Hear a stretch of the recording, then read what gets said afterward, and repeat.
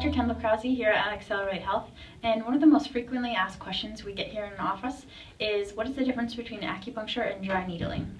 So with acupuncture, we use really small needles. Each needle is about the thickness of a strand of hair, and they're super small, just a couple millimeters long. These needles go into specific points throughout the body to balance energy or chi throughout our body. And we have these different channels of energy that travel throughout our body, and there's different points along each of those channels that we try to stimulate with these needles. So the needles just go in very superficially all throughout the body to stimulate those points, and you sit with them in for about 10 to 15 minutes. And with dry needling, it's a little bit more global. So we use just a little bit longer needle, and the needles go in and they come right back out. You don't sit with them in for any period of time. We want to get just deeper down into the tissue, so we'll use just a little bit longer needle here.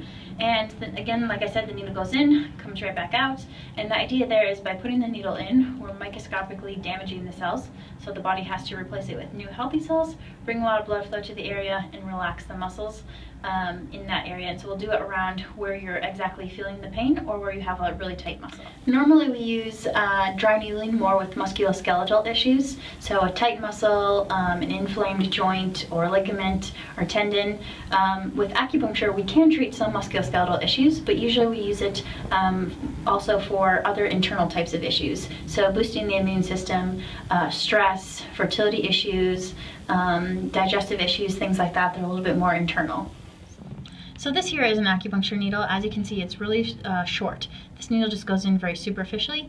With dry needling, we use just a little bit longer needle here, and there are different sizes. We can use larger or smaller than this, just depending on the area of the body. But this needle, we want to get deeper down into the tissue, so we use just a little bit longer one.